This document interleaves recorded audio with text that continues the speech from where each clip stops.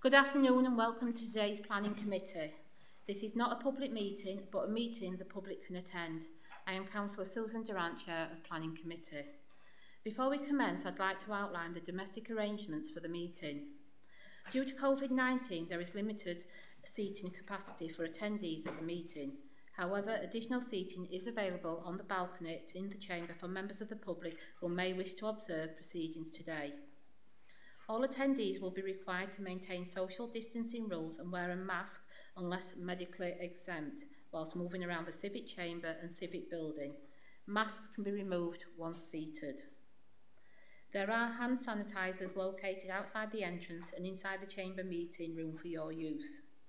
To minimise the risk of cross-contaminations, participants are asked not to rotate between desks.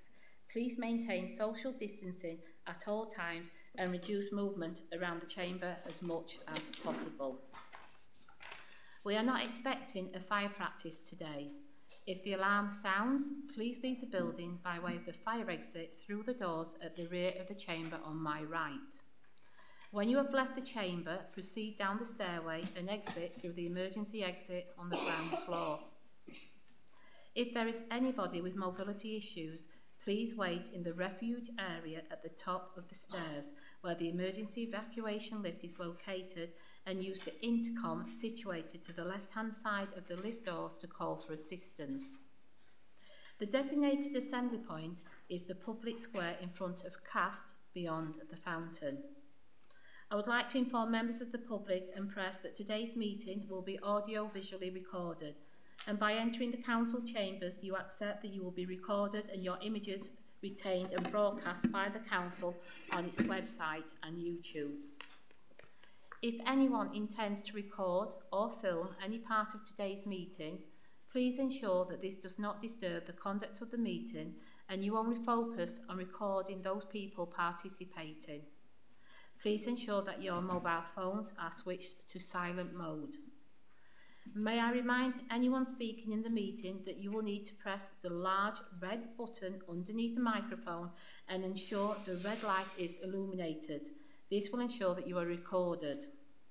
The meeting is proceeding today on the basis that all members of the committee have read their agenda papers thoroughly and are aware of what they will be considering today.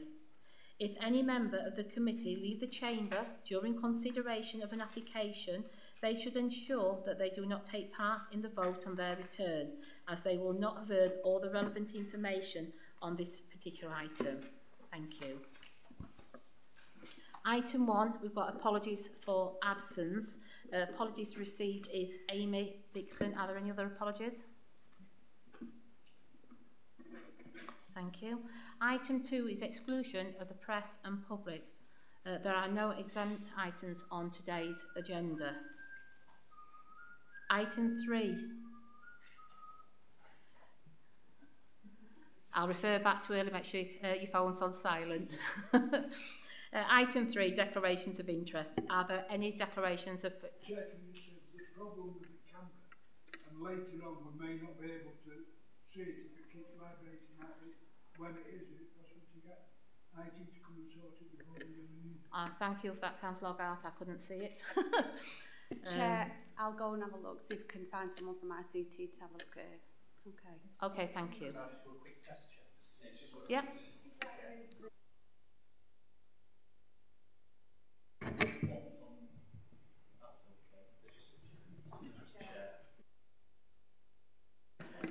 I'll try and sit still.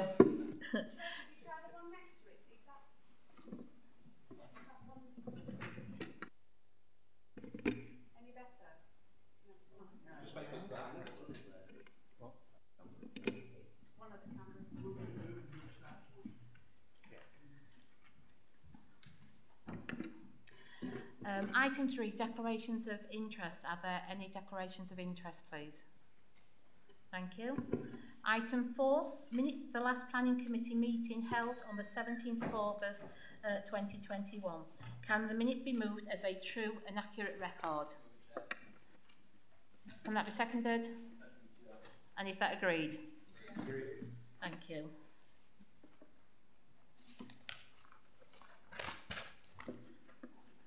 Okay, committee members, I've been asked if we are able to actually swap items 5 and 6 round, because normally we would start with the planning applications.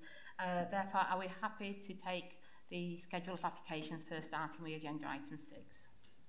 Is that agreed? Thank you.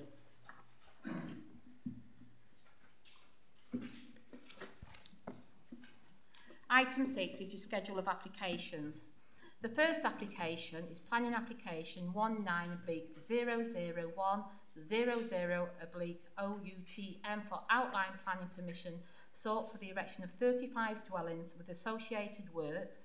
Permission sought for access at land on the north side of Alexandra Street, Thorn. Gary Ildesley is the planning officer that will present this for us. Gary? Thank you, Chair. Just do a quick introduction, first of all, before we get into the presentation. I'm aware that we have had new members of Planning Committee since this was last presented to Planning Committee, which was in August 2020, which in effect meant that it came with another application to the south. So on screen before you can see the application site itself outlined in red. That is for outline planning permission for 35 houses. Immediately adjacent, but to the south of that, was another application site that was for 207 houses. The same applicant, they came at the same time. You'll also see on that plan, for the benefit of those who weren't kind of au fait with the application previously, an application directly to the right-hand side, to the east of that application site, which saw planning permission granted for 28 dwellings, originally in 2014 as part of an outline application, and then in 2017 with the reserved matters application. Planning permission has commenced on that site, so the footings have been dug, so it is a live permission on that site. That gives you a kind of indication as to where we are location plan-wise. Again, just for clarity, the location plan on site here is for the southern site. That's for the 207 dwellings that was granted planning permission, or resolved to grant planning permission back in August last year. In terms of the site plan, it's an outline application with all matters reserved except for access. So planning permission is effectively sought for the principle of development and for access into the site. The indicative plan that you can see here shows a kind of general arrangement to indicate that the site can accommodate the number of dwellings that have been proposed, which, whilst we're not here to comment on kind of aesthetics or layout, appearance, those kind of things, it generally looks like it can be accommodated on the site. You'll also see the kind of more permanent etched in development to the east-hand side, which is the 2014-17 applications that I've referred to. So it shows those in connection with the application site. This slide here shows the proposed access, which shows a widening of Alexander Street, Land's End, to accommodate both the northern and southern sites. So the reason the two were brought to Planning Committee last time was to show that they could be adequately accessed, and both of them. So it shows a giveaway junction for the development site coming out, with a priority going into the larger site to the south. And then just by way of kind of introduction to the site and reminder for those members who can remember this, the site itself, this is a view from Alexander Street at the eastern boundary. It's primarily countryside at the moment, given over to grazing of horses. Again, views of Alexander Street. Views looking westerly towards effectively the BMW, for those who know Thorn BMW garage and the railway line in the distance. This is Alexander Street as it appears today. And this is the 2017 site, the reserve matters application, as I say, has got planning permission and has commenced. So they're the existing properties in the background, 1970s of design. This is views of the footpath looking back towards the development site and Walnut Road. So again, just to give that a bit more context.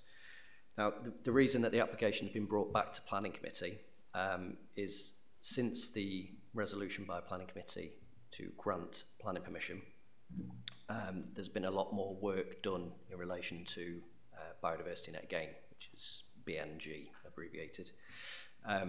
At the time that the application was determined, the calculation used to demonstrate how much money was needed to offset the development was considered to be a huge underestimate from what is actually needed in order to deliver biodiversity net gain for this site.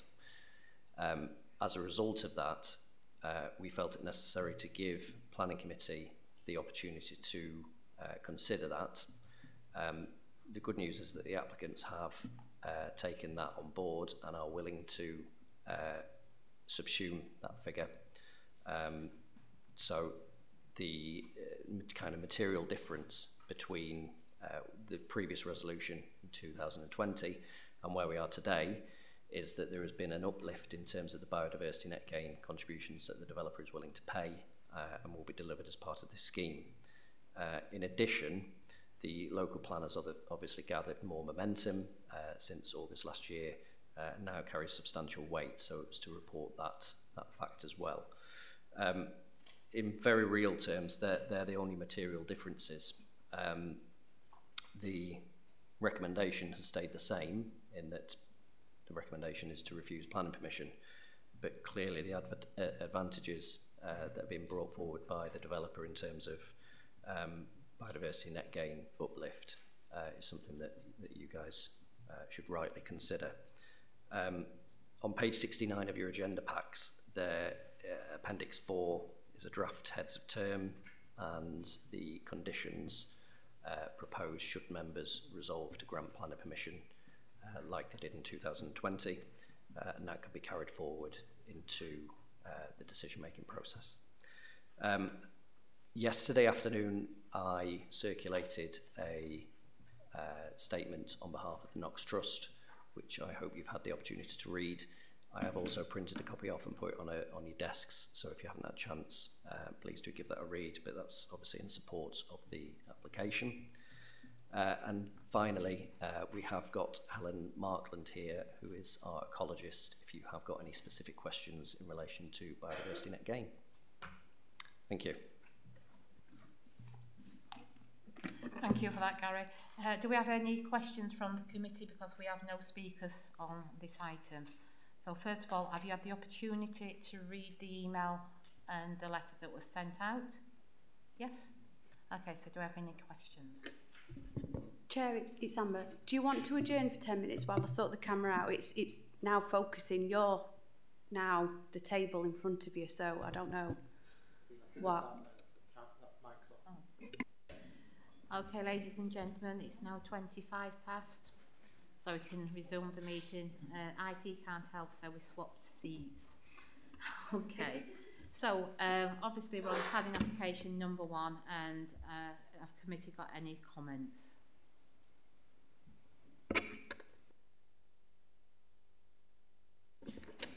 Therefore, the recommendation is to refuse planning permission. Is there somebody to move that recommendation? No? Therefore, is there a proposal to support the application or an alternative? Okay, Councillor Barwell, don't forget to press your light. Seconded by Councillor Cox.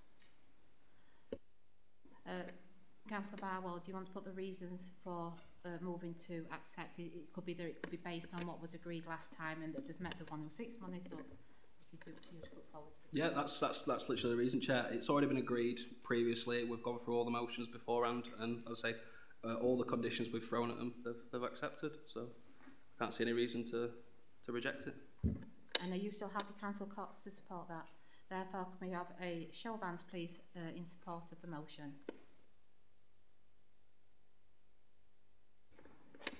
Councillor Pickering? Everyone except Councillor Pickering is against the motion. Have you got that? Thank you. Application number 2 is a planning application 20/03191. It's for conversion of former public house into 9 residential apartments and a community space within part of the ground floor, with external alterations and associated works at Eagle and Child, 2 West Street, Conisbrough in Doncaster, and Elisa Murray is the planning case officer that's going to introduce this item.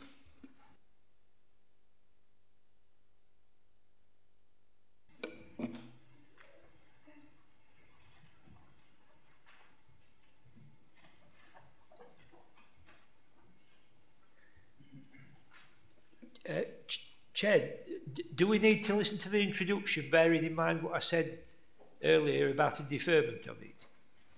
I would say we do, because obviously your decisions, the other members have got a right to have an input. Therefore, I do feel we do need to go the process, and when it comes to you being able to put forward a recommendation or ask questions, then you will be able to do so. That's fair, Chair. Thank you.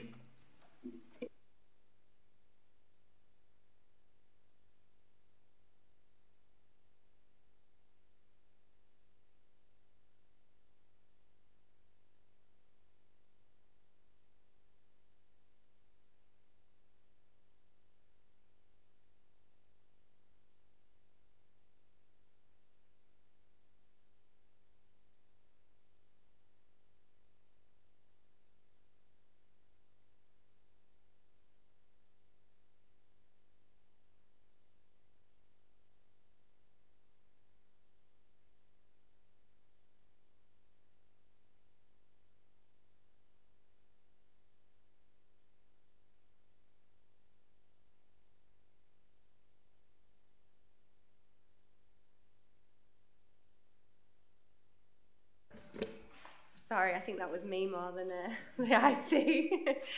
Okay. I do apologise as well. I might need to have a water break halfway through. I've just got a bad cold at the moment. Okay, thank you, Chair. This application is for the change of use of the former Eagle and Child public house into 9 apartments over 3 floors with a small community space at ground floor level. The community space would provide a space for community groups to hire and would have a small coffee area for the groups to utilise during meetings, and then provide a space for members of the community to come and socialise. The apartments would be 1-bedroomed with parking and amenity space in the former pub car park. So this is an aerial image of the surrounding area. The commercial units follow down West Street to the west of the site, and that leads directly into the main core of the town centre. Residential properties are located opposite and to the east, and there is a Scouts building directly to the rear. And then this just takes a closer look at the site itself from an aerial viewpoint. So the access is to remain as existing. The car park will be formally laid out, and each flat will be allocated 1 space. The amenity area will be utilising the previous pub garden, with bin storage located within the car park area. So I'll just run you through some photos of the site. So this is the building at the time of the application submission. It shows the site access and then the surrounding road network. As you can see, it is 1 way leading into the site, leading from the town centre at West Street. And then this shows the public house from another viewpoint, which is Beach Hill. The raised area you can see with the railings is actually the amenity area that is proposed, and that was the former pub garden. This is an historic image captured from 2019, which shows the site boarded up and up for lease, proving the business has been unoperational for over 2 years at the least. This is just another historic image, just so you can see what it looked like in 2008. Those commercial units next door are still commercial in nature. As you can see, the render colour was white with the brick detailing.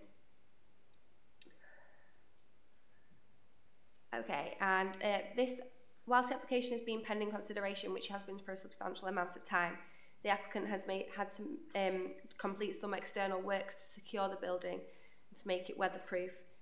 Re-rendering has taken place prior to the determination of the application, but it has all been agreed to with the Conservation Officer prior to any of those works taking place. These images just show the extent of the render, the colour chosen and the roof repairs completed. So this is the site plan. It shows the car parking and how it will operate within the site with the tracking. Each apartment will have its own space allocated. Given the site's sustainable location within Conisbrough Town Centre, it was deemed acceptable from a highway perspective to have one space per apartment. The bin storage is shown, but the full details of this is secured via a condition, and there is no objections from the waste team, and highways are satisfied that vehicles can access the site on refuse collection days. Bike storage will also be provided internally at ground floor, and a condition is included for the provision of EV charging points. The external works include the replacement of the windows, full details of which is going to be secured by a condition. Again, roof lights are also proposed on the rear elevations looking into the car park area itself. Again, the full details of these will be secured by a condition, and they will be ensured that these are conservation standard. The re-rendering has been completed, as was previously said, along with some roof repairs, but just to reiterate that these have all been completed in accordance with the Conservation Officer's comments, and there have been no objections from Conservation. So to run you through the floor plans, the community space is going to be situated to the right-hand side of the building, sort of facing West Street. And then there will be 3 flats at the ground floor, along with a laundry and cycle storage space. The first floor will contain 4 flats, one of which being a studio, and another as a mezzanine. And then on the second floor there'll be 2 flats, another studio, and then a single 1-bed. There's been no objections from urban design following the amended plans, which saw a reduction in the scheme and provision of storage within the flats. The studio apartments would fall short of the nationally described space standards, but these standards do not specify studio apartments, and these are still considered to provide a good level of housing environment and do meet the South Yorkshire Residential Design Guide standards. The proposal does include a communal area for the residents to have some outdoor seating. However, given its location, it doesn't offer much opportunity for a substantial landscaping scheme. Therefore, the applicant is undertaking a Section 106 agreement to provide 8 trees off-site within areas of public open space. These public open space areas are located on Spey Drive and Common Lane. These trees are to be heavy standard, and the works will be undertaken by our tree team, with the monies provided from the applicant. However, to ensure the residents do have a nice environment to sit out in, the applicant is also proposing some form of landscaping. Now, this is innovative in its way. It's positioned landscaping to maximise the space, and it will be similar to these images here, but the full details of which will be secured via a condition. There's been no objections from the tree officer. Finally, there's been no objections from any other consultees bar policy, which has been fully outlined in my committee report. It is clear from the images that the pub has been shut for over 2 years, despite marketing not meeting policy 51 of the local plan. It is felt that other benefits of this scheme outweighs this, and on balance it is an acceptable reuse of a vacant building within the conservation area, subject to the conditions and the legal agreement for the new trees off-site. Following the application process, there has been a series of amendments submitted to overcome a number of concerns that have been raised by myself and a number of consultees.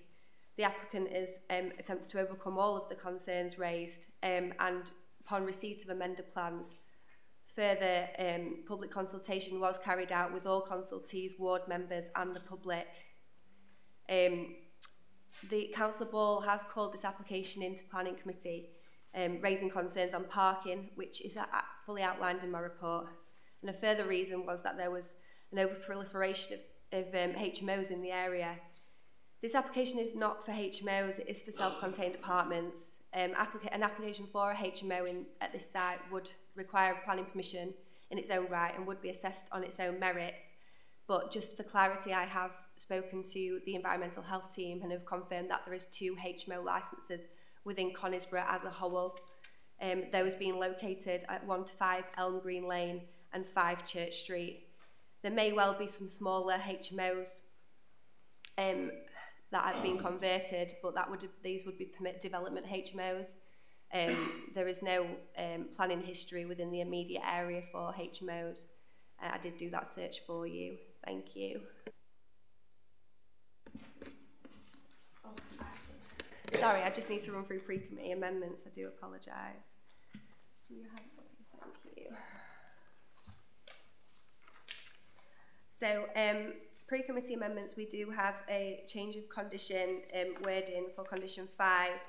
I just wanted it to be clear that we are requiring details of the bin storage for both the residential and the commercial and the community use separately. There is space to provide it. The site plan just isn't clear that it's differentiated in space for each use. So just wanted that to be clear. We have received an additional representation, which I'll obviously outline to you now. We have received an additional representation from Mr. Paddy Corkwell. He has made comments before, and his full comments are outlined in the committee report, but these have come in following the agenda being published. He was pleased that the cafe is being proposed to try and mitigate the loss of any social interaction to the former public house. But he does wonder whether the cafe can be financially viable. He has raised concerns about the exterior. He wasn't too keen on the render colour that was chosen, but like I say, it was chosen in line with the Conservation Officer's opinion. And does raise concerns about the location of the refuse storage and residents emerging from the building on West Street. But he wants to support the application, but DMBC and the developer need to engage with neighbours in order to make this happen, is what he's stated. And again, Councillor Pearson has made an additional representation. Councillor Pearson made an initial objection on the first round of consultation. I received no further comments from him on the second round of consultation, but he has submitted these for you to peruse. I assume everybody's read them, but just for a gist of it, he has said that the numerous comments have been made by the 3 members. No planning officer has responded to these comments or discussed them in any way.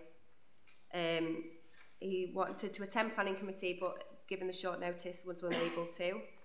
And then he's outlined that there's points of objection. So these are that the building is in an area of a village where no one has a garage to park a car. It's a junction of a one-way system that's put in place to alleviate significant parking and passing problems. There is a major problem with vehicles speeding up and down New Hill, potentially leading to an accident if people are parking badly. The application seeks 9 units. This means, I believe, as agreed by the council, there should be 2 parking spaces per unit. This is not the case. Therefore, this will mean an area that is renowned for parking problems and damage to cars will be made much worse. Could lead to congestion on the road. That is one of the main arteries into the village. This is also in a non-traffic light regulated area. Also understand that planning now seeks 9 units in the commercial community space on the ground floor, with the suggestion that this is let out as a cafe and community gathering space. Our concerns again relate to parking and overcrowding aspects of this new community space. Although need may not be an issue, the introduction of yet another cafe seems a project set to fail, and concerned that the change of use would be sought in some form to attempt to let the space is also deeply concerning, for without the sale of alcohol there are already more than enough cafes to meet the needs of local residents. Many residents have asked for on-street parking bays to be created, and the properties do to require garages, parking spaces to alleviate on-street parking. This is also impact the limited parking bays that exist for shoppers visiting the shopping centre of the village, possibly causing even more congestion and local loss of business to traders, especially those on West Street. We would also suggest that the present design, even the number of flats being limited to 9 instead of 11, that was initially proposed, would still not have enough cubic space for a tenant to experience good mental and physical well-being, as they would not be able to share the communal area if they were in isolation. The village has unfortunately seen a proliferation of HMOs in recent times, both managed and unmanaged, leading to numerous complaints from our constituents about noise, drinking, antisocial behaviour, drug taking, parking problems, unreasonable behaviour towards other residents and neighbours. Our constituents and ourselves are extremely concerned by the rise in HMOs being opened and the effects that these have on the community. And then finally, obviously there is no green space provision or landscaping to protect the local residents from the noise generated by the new units, and will impact on the building next door in many ways, in both day and night time. We therefore ask committees to make a determination that the proposed plan for the Old Eagle and Child Public House in its present form is not suitable, and that a smaller development, should it be encouraged, and a reconsideration of the community space should be looked at for another use. Thank you for that, Lucia. We've got Mr Paul Hastings, the applicant, who requested to speak in support of the application. This is now your opportunity to address the committee for up to 5 minutes. Please press the large red button when you want to speak and press again to mute the microphone when you've concluded your submission. We will let you know when you've got a minute remaining. Mr Hastings, would you like to commence? Thank you, Chair. Good afternoon, ladies and gentlemen. Thank you for this opportunity to speak. It won't take 5 minutes.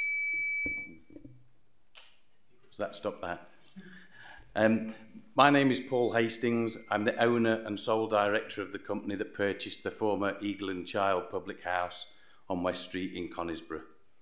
I have a small property portfolio spread across North Nottinghamshire and South Yorkshire, including some similar developments in similar types of areas involving the conversion of commercial buildings which we have successfully converted to good quality residential apartments. Images showing the quality of the proposed finish have been submitted to the council previously. As the property owner, I prefer to retain ownership of these properties, rent them out and manage them ourselves. Indeed, we plan to retain number 2 West Street and manage this property ourselves, therefore retaining responsibility for things like maintenance, the upkeep of the common areas, managing the car parking issues, and to avoid any arguing or misuse over the car parking facilities, as we realise that is a great concern to local residents. Furthermore, by retaining the management of the premises, issues concerning things like tenants' behaviour can be quickly addressed, and it is in my interest as the ongoing owner of the building to deal with any antisocial behaviour problems quickly and effectively. We have a track record of this type of small development, which means that we've created a formula that we know works, and we have systems and processes in place to deliver this. I aim to bring this building back as an asset to the local community by creating good quality, affordable accommodation for local people, and in turn for the building to act as a conduit to bring good quality residents back to have a greater benefit for the local community. The standard of apartments will deliver good quality design and finish, creating aspirational accommodation for single people and for couples, giving them their own space and, importantly, their own front door. Over the past few months, I have worked closely with the council and its various departments to compromise on the original intended scheme. I've been happy to look at alternative options and agree to make changes to enable us to return this disused, formerly derelict building as a benefit for the community through significant private investment. It would concern me that if this scheme were not approved, it would make it financially unviable for us to wait any longer to undertake things like the additional marketing, and that would be a great shame to see the loss of a building of such significance in a conservation area. Thank you for your time. Thank you very much, Mr Hastings. Do any committee members have any questions for Mr Hastings? No? Do we have any questions to the planning officer? No? Okay then. Thank you, Chair. Yeah, just reading Councillor Pearson's comments, Alicia. You know, they seem to be quite upset that no planning officer has responded to their comments or discussed with them in any way, shape or form. Is that correct? We did receive Councillor Pearson's original objection, no other objections coming from either Councillor Laney Ball or Councillor Nigel Ball. Following receipt of his initial objections, which outlined concerns of intensification and the amount of parking, a reduced scheme was submitted, and following that amendment, he was reconsulted along with the 2 other ward members. Following that, no further comments were received from Councillor Pearson. Then we received a request to call in from Councillor Ball, and following that, a very long email chain did correspond to try and get some material planning considerations to call the application into planning committee. During that time, I outlined any outstanding issues that needed to be resolved. So there has been correspondence with the ward members, and all the time, all 3 ward members were copied into those emails. Councillor Pickering.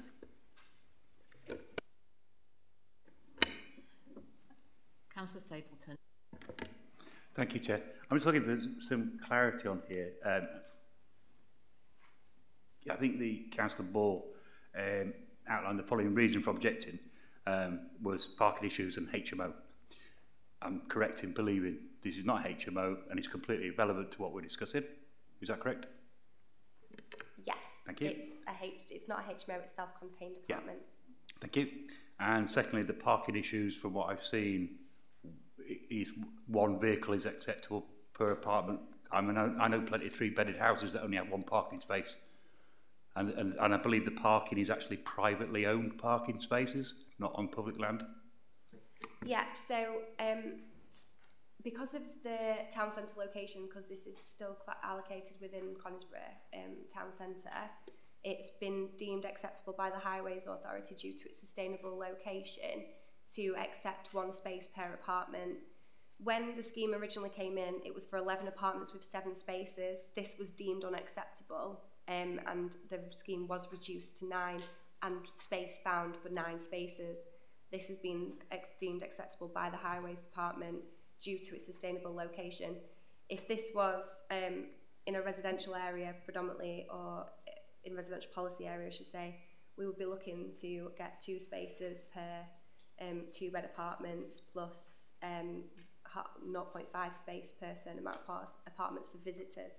But given its town centre location, it was deemed acceptable to accept 1 space per apartment, and also that the building will be managed by the applicant and spaces will be allocated per apartment and clearly marked out as such.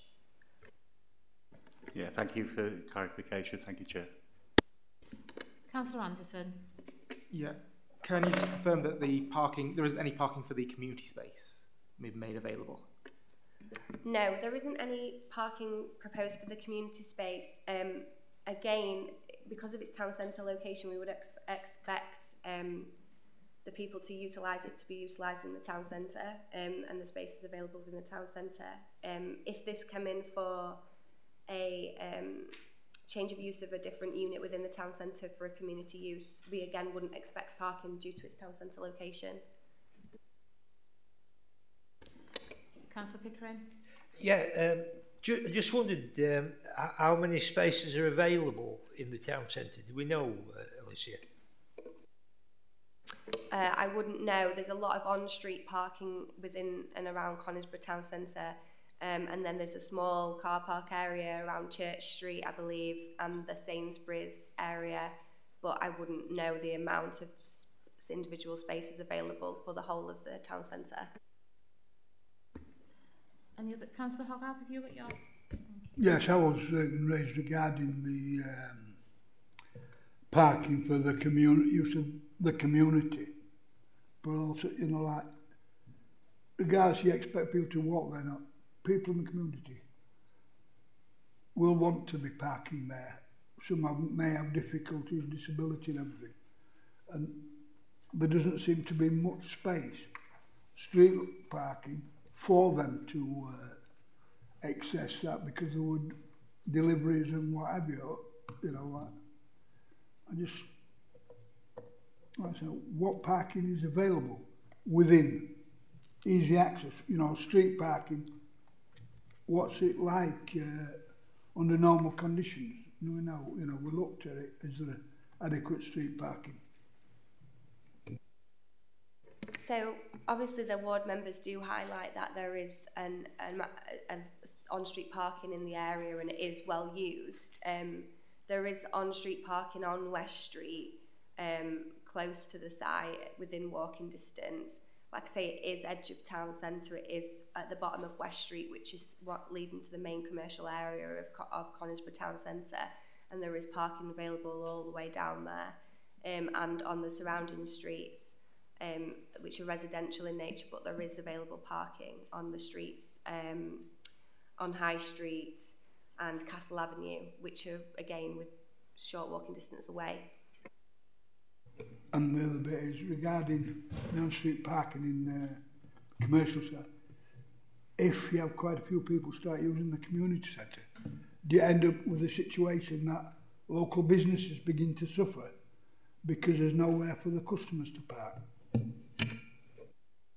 This community area is, I wouldn't really call it as a centre. It's not large enough. It would definitely be more of a hub for smaller groups to utilise.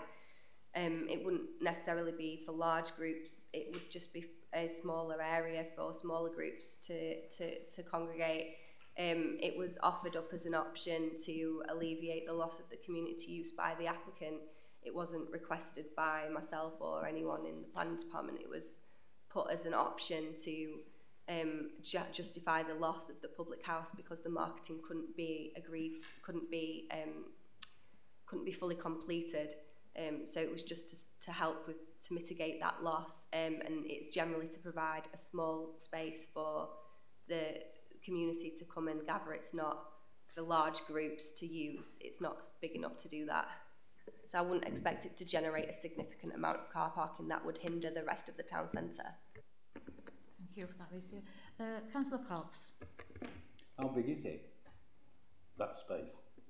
Because I'm sorry, but the drawings aren't giving much information.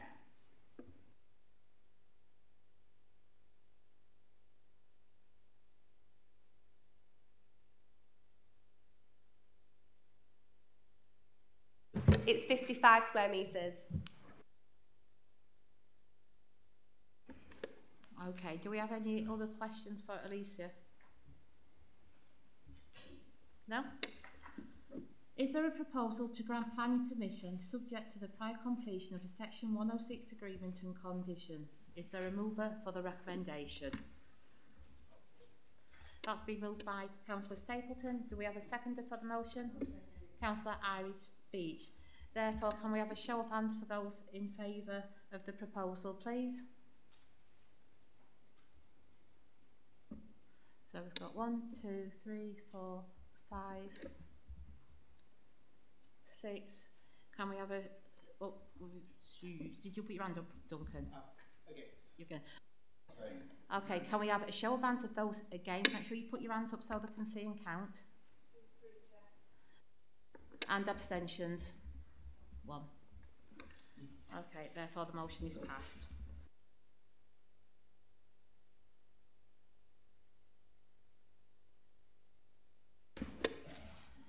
Application number 3. Planning application 20/03301/FUL for erection of a 2-storey office building 9.6 metres by 9.6 metres for a temporary period to be removed by January 2034. Find this one. No, that's right. Sorry. Quarry, Wakefield Road, Hampole, Doncaster. And this is going to be Nicola Elliott, the planning.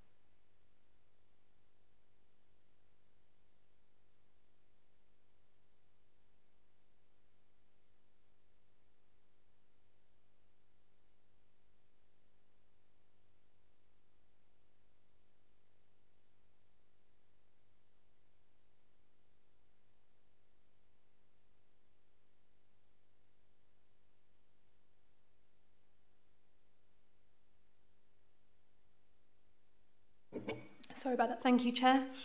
Okay, so planning permission is sought for the erection of a 2-storey office building to be used in connection with an existing quarry and landfill operation. The application site is located within the Greenbelt. However, as the building is ancillary to an existing authorised use at the site, it is not considered inappropriate development, which would by definition be harmful to the Greenbelt. A condition is attached to this permission to ensure that the office is only authorised until 2034, which would coincide with the end date of operations at the site. There's some aerial imagery there. You can see I've put an arrow towards the actual site of the office, but the wider site around it is that of the quarry. You can see this. You can see Hampole in the background, and also Skelbrook, which just shows you in context of where the site is to the local settlements. This is the existing site plan, so you can see there in the middle 3 temporary buildings, which the office would look to replace. And this is the proposed layout, which shows the office, which would be where the red square is, and then the area where it's currently the temporary buildings would be used for car parking. In terms of elevations, the building is 6.1 metres in height with a flat roof, constructed of stone and sited in an area of immature woodland set back from Hazel Lane. The building would consolidate the existing 3 temporary buildings currently sited next to the car park, allowing for the car park to increase. The applicant advises that the existing buildings have been a target for antisocial behaviour and are at the end of their planned life. The applicant wishes to retain the other 2 temporary buildings located to the west of the site for use as toilets and amenities for visiting drivers. So these are the 3 temporary buildings, and then the actual site of the office would be in the background where those trees are. Closer image of that. And then looking back the other way to south towards Hazel Lane. This is also the view towards Hazel Lane. And then this is the other part of the site where you can see in the background the other temporary buildings that would be retained for use as driver amenities. And there's been no objections from consultees subject to conditions. There have been a number of objections from the public and parish councils as set out in the report. Some note historic activity at the site and non-adherence to planning conditions. However, this is no planning weight when considering this decision. Other concerns relate to the permanence of the structure and its impact on the Greenbelt. On balance, and particularly subject to a temporary consent, the proposal is recommended for approval in that it does not represent inappropriate development within the Greenbelt, and it would not harm the openness of the Greenbelt any more than that of the current situation. The building would be demolished in accordance with the end date of activities on the site. If I can just draw your attention to the pre-committee amendments. There's been an amendment put in there which states that following legal advice, there's not considered a need for the development to be also subject to a Section 106 agreement to require the demolition of the office following the temporary period. It's considered that Condition 2 covers this adequately, and that would be in accordance with the MPPF. There's also further comments submitted by Hampole and Parish Skelbrook meeting, because these were omitted from the report originally in error, so I've set all of those out there separately. Okay, so the recommendation is to approve subject to condition. Thank you. Thank you for that, Nicola. The first speaker we've got is Dr. Nick Ballinger, who was requested to speak in opposition to the application. This is now your opportunity to address the committee for up to 5 minutes. Please press the large red button when you want to speak, and again to mute the microphone when you've concluded, and we will let you know when you've got 1 minute remaining. Good afternoon, everyone. My name's Nick Ballinger. I'm chairman of Hampole and Skelbrook Parish Meeting, and I'm representing local residents who object to this proposal. There are 25 letters of objection. The main reasons for objections are, firstly, the proposal is in Greenbelt. The much larger 2-storey building is over twice the size of the single-storey building it replaces, 184 square metres over 2 floors versus 79 square metres on 1 floor. It will have a much greater impact on both visual and spatial openness. The greater height, volume and the siting will make it much more prominent and visible from Hazel Lane. Paragraph 149 of the MPPF states that the construction of new buildings is inappropriate in Greenbelt unless the new building has the same use and is not materially larger than the one it replaces. Paragraph 150 of the MPPF states that mineral extraction is not inappropriate in Greenbelt, provided openness is preserved. Since the new building is materially larger than the one it replaces, and because openness is not preserved, the proposal is in conflict with the MPPF, and this was stated by DMBC Planning in the pre-application advice. The need for the much larger building is questioned, given that landfill business is shrinking markedly due to increased recycling and that the site is due to close in 2034. The second objection is that the proposed so-called temporary building is of permanent and substantial construction, and this is simply not sustainable. Paragraph 8 of the MPPF states that one of the objectives of the planning system is to protect and enhance the natural environment. This includes making effective use of land, using natural resources prudently, minimising waste and mitigating climate change.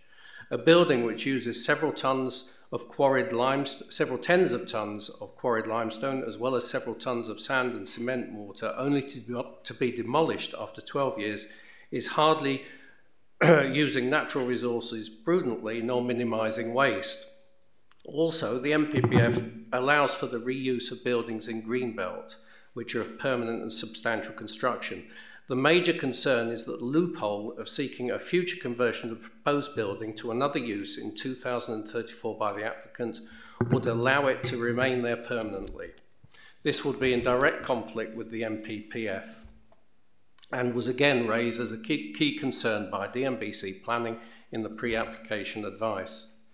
Residents simply do not trust the applicant given all the breaking of conditions and the issues they have suffered over the years, such as the storage of sterifibre, the substantially overheight landfill, persistently muddy or dusty roads and commercial litter. These issues are still ongoing now.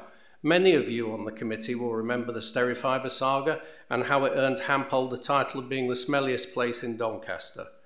The enforcement notice to remove all the sterifibre has still not been complied with fully after 9 years. Around half of the original 100,000 tonnes is still on site. The applicant has claimed he has insufficient money to deal with this more quickly. Perhaps the money to be spent on this new building could be redirected towards complying with the enforcement notice. Thirdly, the removal of 144 square metres of semi-mature woodland for the building so that the car park can be enlarged is not sustainable. It would involve the unnecessary loss of around 100 trees and would be in direct conflict with the MPPF.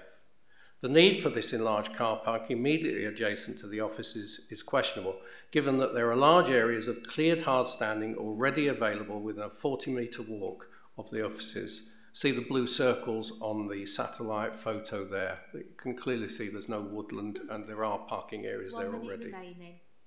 Sorry? 1 minute remaining. Okay, yep. In summary, if more modern, comfortable, secure and slightly larger facilities are required, this could be achieved via single-storey temporary buildings, of which there are many high-quality ones on the market. All of the issues raised by residents and the conflicts with planning policies could be resolved in this way. Please reject this planning application on the basis of its impact on openness of Greenbelt in conflict with the MPPF paragraphs 149 and 150, its complete lack of sustainability in conflict with paragraph 8 of the MPF, and its potential to open up a planning loophole leading to a permanent building which will conflict with the MPPF Greenbelt policy, which is to keep Greenbelt permanently open. Thank you. Thank you very much for that. Members, do you have any questions? Okay, thank you very much. We're now going to move to Mr. Chris Ballon, the agent, who has requested to speak in support of the application. Please press the large red button when you want to speak, and again to mute the microphone when you've concluded your submission, and we'll let you know when you've got 1 minute remaining. Thank you, Chair. Could I have the previous slide back up, Mr. Ballinger's image of the area around the application site?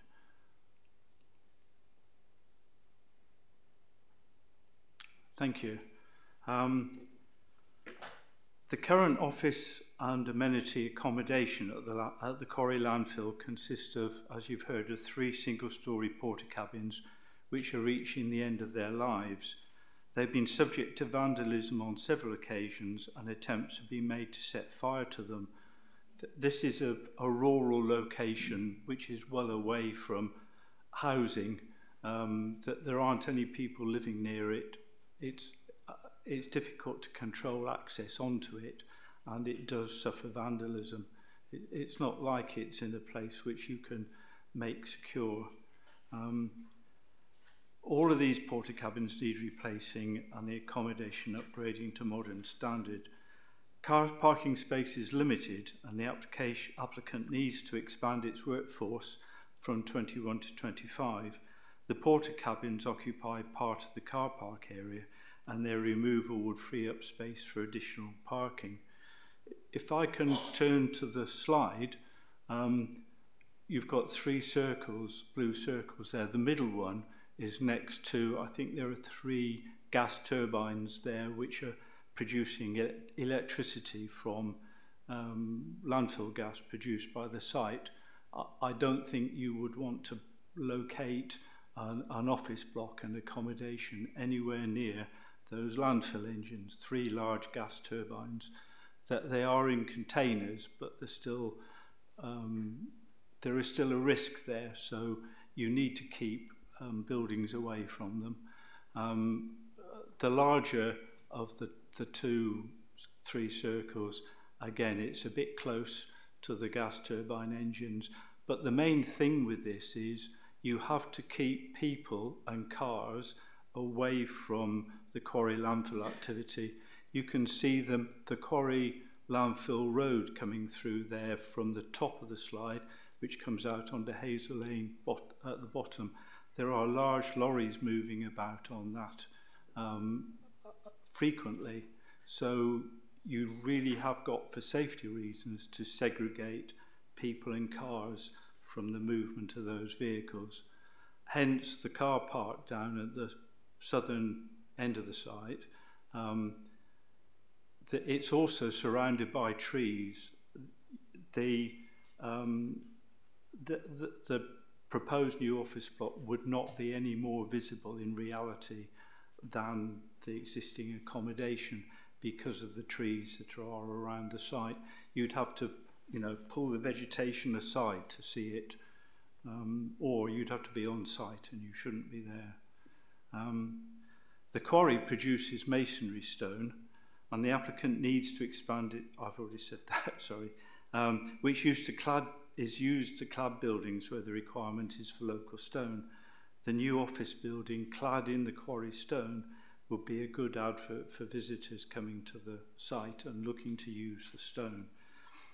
Although the current planning permission extends only to January 2034, it's not likely to be completed by then. This is rapidly becoming the only non-hazardous landfill in the area, certainly in Doncaster. There are some further up into North Yorkshire. Ones in West Yorkshire are rapidly closing. Thank you. And as recycling reduces the amount of fill going into the quarry, the closure of other sites is maintaining the input. I trust that you'll agree that the new office block is necessary. It's limited in its impacts, and it will be removed at the end of quarry landfill operations. There's also, in addition to a condition put on this, there's a condition on the quarry permission says that all buildings, plant and equipment have to be removed and the site restored. A number of the local residents referred to the storage of sterifibre. In accordance with undertakings given by the applicant, movement of the remaining quality of sterifibre has begun, and every single last scrap of it will be off the site by the end of the year. Thank you. Thank you very much, Mr. Brown. We've got a question for you from Councillor Hogarth and Councillor Cox. Just regarding, you mentioned the sterifibre. I'm sure I've heard the promises made before regarding complying with removal and everything, so confidence in that. But you're saying that you don't want to put the office building too close to the gas outlets, but there's nobody said that you shouldn't put them as that close to it. You know, and I do feel that conditions, people have got to trust that they will all be complied with them, I'm afraid. Whatever conditions you've got, you know, people have to earn trust, and I don't think the past history of this site gets that trust. Councillor Cox, you have a question? Yeah, thank you. You say that it's going to run past 2034. How long is it going to run for? Can I answer that? Thank you. It's difficult to estimate that. It will not be completed by then because of the sheer size of it. You saw the image previous to that one, which showed the whole site. It's probably the biggest quarry landfill, certainly in South and West Yorkshire, and it's rapidly becoming the only one left. So it will be vital to keep proper waste management going. It is unlikely to be completed by 2034, so a planning application would need to be submitted to extend its life. And if permission is granted for the office, then likewise an application would be needed to extend its life. That's one of the reasons why the applicant needs a better building, one that will not have to keep being replaced as the porter cabins are. Thank you for that. Councillor Beach. Thank you, Chair. I'm looking at the objections raised by the parish council. I must say I have a great deal of sympathy for them. But in particular, bearing in mind we had a seminar last night about trees and not removing them, I see that you're intending to take woodland away. I mean, is that necessary? Because we are told that we need all the trees, we need to plant thousands of them, you know, every year, and then you want to take some away. This doesn't help the environmental situation at all. And also, why a two-storey building? Whatever he said, I'm sure that it will be far more obvious than the current porter cabins. I came to the site when we had a site visit some long time ago, and quite frankly was appalled by it. But that apart, I know things probably changed. But it's taking the trees away and the size of the building that is bothering me. If you could make some comments, please. The quarry landfill planning consent requires the planting of, this is a bit off the top of my head, but possibly close to 60 to 70,000 trees. The trees that will be removed here will have to be thinned. That they were planted voluntarily by the applicant. They're not part of the quarry restoration scheme. He made a decision that he'd like to plant a few more trees and put them there. They are not growing particularly brilliantly because they weren't done to a proper scheme. And they will be a minute portion of all the tree planting that will have to have and has taken place on this site.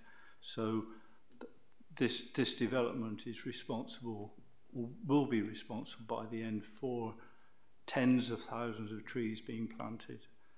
I've forgotten, you made 2 points, didn't you? I've forgotten the first one. Regarding the size of the building. It's to minimise the footprint.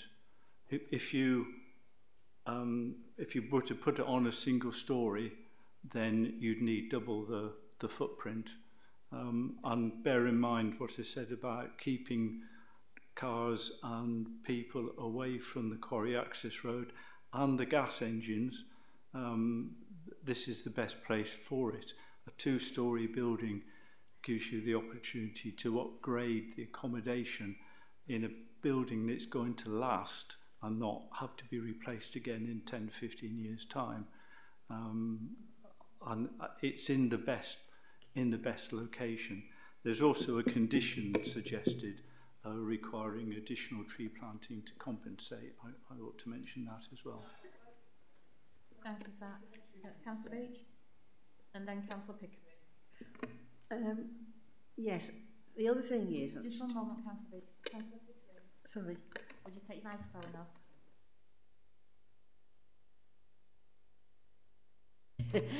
Yes, which came to me while you were speaking.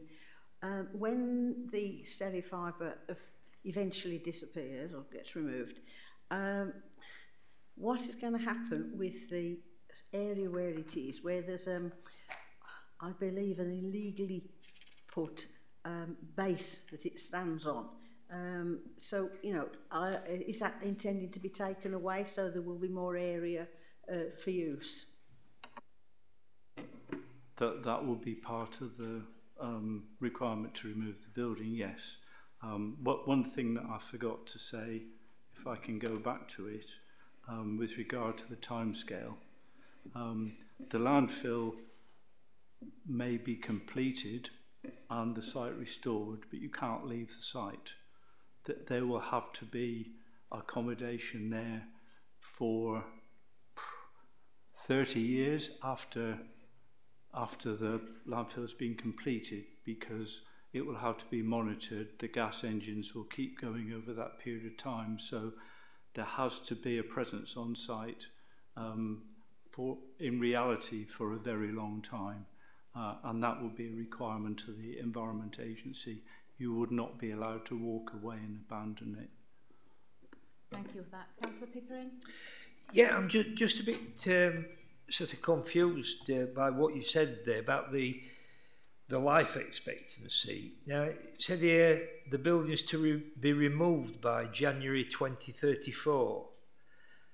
But when you sort of made your answer a couple of minutes ago, you said it needed to be built substantially, so it didn't have to be rebuilt in 10 or 15 years' time.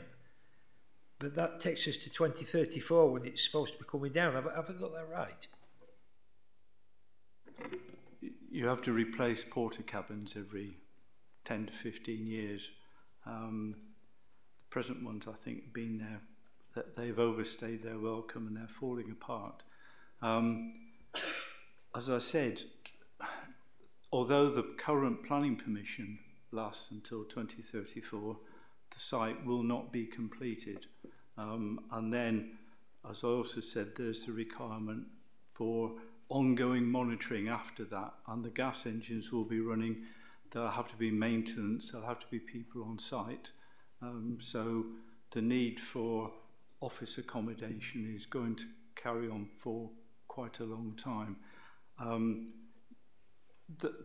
The reference to a more robust and well-constructed building is to have one that will last for that period of time, and not something that will have to be replaced over relatively short time periods, and also that are liable to vandalism and arson attempts and so on. Okay, thank you for that. And I've got Councillor Steve Cox. Oh, sorry, just supplementary on that, Chair, if you don't mind. What's a supplementary for Councillor Pickering? But you're saying that you can't protect the porta cabins. How can you protect this building when you can't currently protect the porta cabins? The porta cabins are made of wood, steel. They're relatively light construction. They have to be carried on the back of a lorry, so the walls are thin. The doors are likewise not fantastically sturdy. If you put up a proper building, which is of decent construction with stone exterior walls, it's going to be much more robust and better able to withstand things like vandalism. It'd be a bit difficult to set fire to it.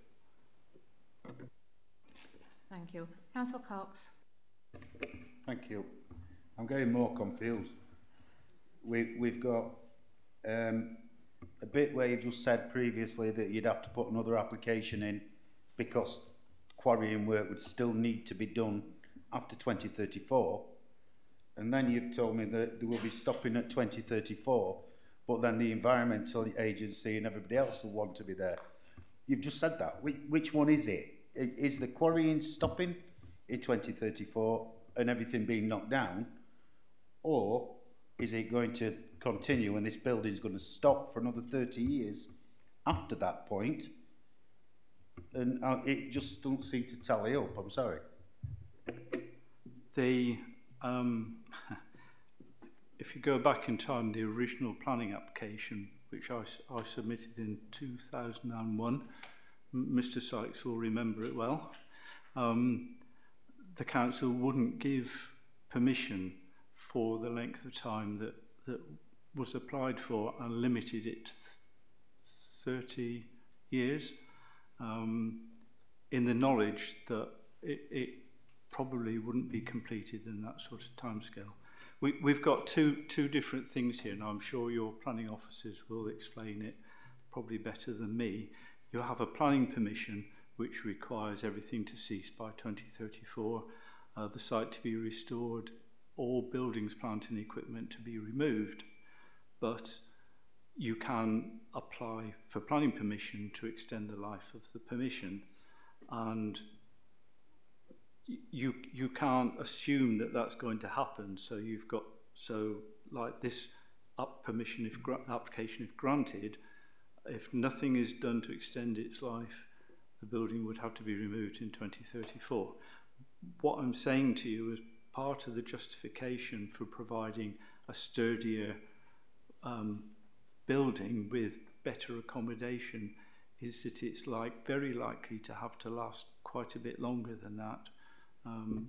Difficult to predict at the moment, but by, I think it's April 2034, an application will have to have been submitted to extend the life of both the landfill and, if this building's been approved, the building.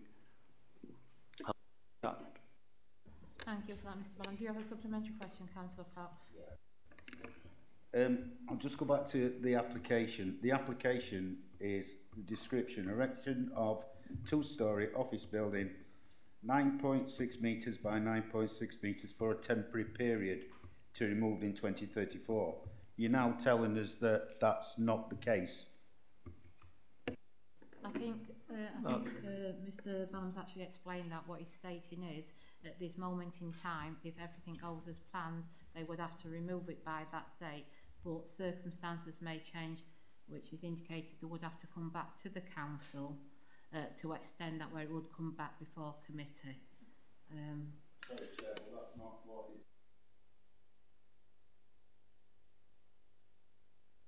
I'm going to fetch Ryan, because obviously he's fully up to speed and knows more about this. Thank you, Chair. The quarry permission expires in the 2034 date, and the application that's been submitted by the applicant is for the replacement of the building, and it's to tie in with the end date of the quarry. That end date is by virtue of the existing planning permission that's there. I think what Mr. Ballon's been trying to say is that in all reality, given the increase in recycling and so forth, the landfill isn't taking place as fast as it would to actually get to the completion by 2034. As and when we get to 2034, if the quarry isn't still landfilled and restored, it would then require another application to Doncaster Council, and also probably to Wakefield Council, because it spans over the border as well, to extend the life of the quarry, because we don't want to be left with a quarry and a landfill that's unfinished. That would then require an evidence base to say, this is how much we've done, this is the recycling, the landfill rates, this is how much we would therefore need in terms of time to see the quarry landfilled to completion. That would be an application. I think then what Mr. Ballon's also saying is that at that point, if this permission before the planning committee today is granted, and that has an end date of 2034, and they want to retain that as an office for the quarry and landfill, they would then need to apply to extend that as well. So we can't say at this moment in time when that end date will be, although Mr. Ballam's indicating things like 50 years or whatever, potentially. What we do know, and what committee members have before them, is an end date of 2034 at this moment in time for the quarry and the proposal, but that might change through the passage of time. Thank you for that, Roy. We've got Councillor Barwell, then Councillor Pickering. Thank you, Chair. So, yeah, I'm just a little confused myself, actually. So, as Mr. Ballam explained, if the quarry does end in 2034, you're expecting 30 more years of it being manned. So, at that point, if you're essentially guaranteeing that it will continue, this property. I'm just not quite sure how this 2034 date. I understand it's the end life of the quarry, but you're telling us that no matter what, it's got to be manned according to the Environmental Agency for an extra 30 years. So this building's going to be in place till at least 2064, unless you're going to demolish it and then put a porter cabin back again. I think, I hope I haven't confused matters by introducing the longer life. That, as Mr. Sykes has said, that you have before you an application that goes to 2034. That's the end date of the quarry landfill permission. You have to assume where we are at the moment, because there are no planning applications in to extend its life, that in 2034 the quarry landfill will have to be complete and the building removed. And if the operator has taken the risk of putting a higher cost building up, that's his loss. He'll have to pull it down. Thank you. But what I'm saying is, part of the reason for wanting a more robust building is it's likely to have to last a lot longer than that. Do you have a supplementary question, Mr. Barwell? Yeah, thank you, Chair. So, I'm still very much confused about this. As I say, it seems like every part of this application is on the assumption that it's going to continue past 2034. So even if the site closes in 2034, no matter what, the building's going to need to remain for man staff. So is the intention after that going to be to continue the application, in which case it should probably have been longer than until 2034, with the assumption knowing that it could be an extra 30 years? Or is the assumption going to be to tear down the building and replace it with a single-storey porter cabin?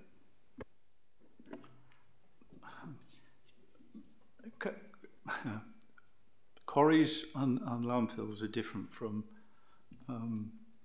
if you want to put a commercial building or an industrial building or a house up. That it's they often carry on for a long period of time, and it's planning authorities don't like granting long life permissions. So it is normal, and for it to be even shorter than the 30 years the operator was given in 2004, to be 15 or 20 years. And the planning system looks at that and it knows that there will have to be an extension of time or an extension of area. That's the nature of the beast, I'm afraid. And the regulatory regime, which is the Environment Agency, that changes over time, and it becomes more rigorous, and the requirements get more rigorous with regard to surrendering an environmental permit, which is the regulatory regime, which is parallel with the planning regime. So I just introduced that as an example of how long the site will actually need to keep functioning. At the moment, I'm probably making it even more complicated now, you can't give up a landfill environmental permit like this. It could take a very long time. Thank you for that, Mr. Bellamy. We've got Councillor Pickering, and then if there's no further questions, we can go to questions to the officer. It's all right, I'll wait for that then, Chair, thanks. Thank you. Do we have any other questions? Thank you for your time, Mr. Bellamy. We're now going to go to questions and debate. But what I'm going to do is fetch Roy in so he can just clarify some items for you. Thank you, Chair. It's just a brief one, and it's just to focus members' debate. I've heard a few things mentioned in the questions to Mr. Ballon. There was a reference to past practices on this site and no trust in the operator. Members shouldn't consider that. That is not a material consideration. You have to proceed on the understanding that conditions are put on, are enforceable and will be enforced. I do appreciate that the site has had a little bit of a checkered history. Nobody knows that more than me in relation to certain things like Sterifiber, which just brings me on to another point, that Sterifiber, there has been some discussion about Sterifiber on this site as well, and that isn't relevant to the consideration of this application, which is a replacement of porta cabins with a proposed two-storey office building. So I just wanted to make members clear on that before then you move into debate. Thank you, Chair. Thank you for that, Roy. Councillor Pickering? Yeah, no questions for Roy, actually. I'll leave it on the debate now, Chair. Thank you. Okay, we're going into the debate section now, so over to you, Councillor Pickering. Thank you. Yeah, having heard this, it appears to me that this is an attempt to build a permanent building on the site. There doesn't seem to be any reason why they can't carry on using porta cabins like they've been doing for so many years, even if it means buying a better quality porta cabin or protecting them better. And the 2034 date really means nothing. To this committee, it means nothing. It's not going to be removed at that date. It could be removed at that date, but of course they could go in for, as the applicant's agent has said, for it to be extended. So we wouldn't be giving permission for a building to be removed in 2034 at all. We're just giving one to be reviewed in 2034. And for my, to my reasoning, it's not sufficient grounds to pass it. Thank you for that, Councillor Pickering. Councillor Anderson? Yeah, can the office just clarify what I believe is true, that we are looking at a planning permission for the temporary nature up to 2034. Any speculation what may or may not happen after that isn't material to what we're looking at today. If they do want to do it, that's an issue for the planning committee of 2034, which may or may not include any of us. That's correct, Councillor Anderson. Councillor Stapleton. Thank you. A couple of quick questions. Is it possible to get a slide up with a photograph of the entranceway?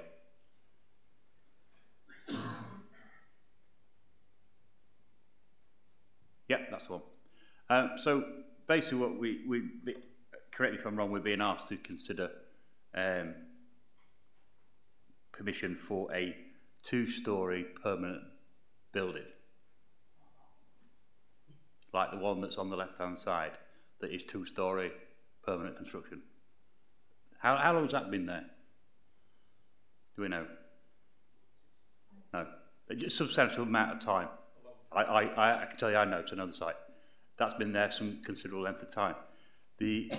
So the argument about being able to see anything new from the road when nobody lives down there doesn't hold a great deal of weight, really, because there's already one there that doesn't cause a big issue.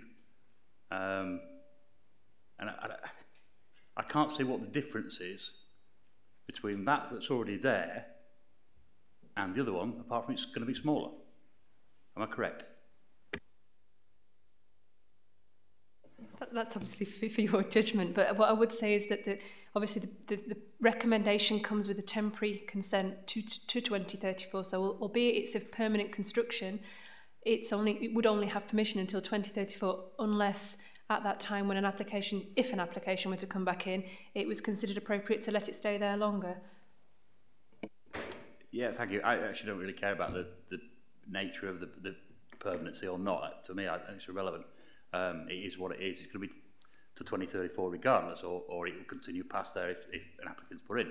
But just looking at the idea of a building being in there and a few trees being removed, etc., I'm just looking for clarity, really, that objections on a building being 2 stories high of a permanent nature don't seem to carry much weight when there's already one there. really, that's my point, really. Just wonder how long you've been there, but that's fine, thank you. I think just the only thing I'd like to add, if I may, if it were an application for a full planning permission with no end date, because it only has a temporary use, and that's expected to finish 2034 at the current permission stands, longer if permission allows, I wouldn't recommend approval for a permanent building for a temporary use. So I just wanted to make that. Okay, right. Just to follow on from Nicola as well, the Greenbelt debate that's taken place as well, the construction of new buildings, if they are linked to an existing use of land, need not be considered inappropriate. And that is the situation here. It is an office building. Members still need to go through a balancing act in terms of visual impacts and harm. That goes without saying. And that just echoes what Nicola was saying there, which is if it was a proposal, a full application with no end date for a separate use that isn't ancillary to the use of the quarry, that's a totally different consideration before members, and that's not what we have here. Thank you for that. Right, I've got Councillor Pickering, then Councillor Hogarth, and then Councillor Cox. Yeah, thanks for that, Roy. But surely the fact that it's a permanent building has more impact on the Greenbelt than if there were just portable buildings on the site. That's one for your judgment, Councillor.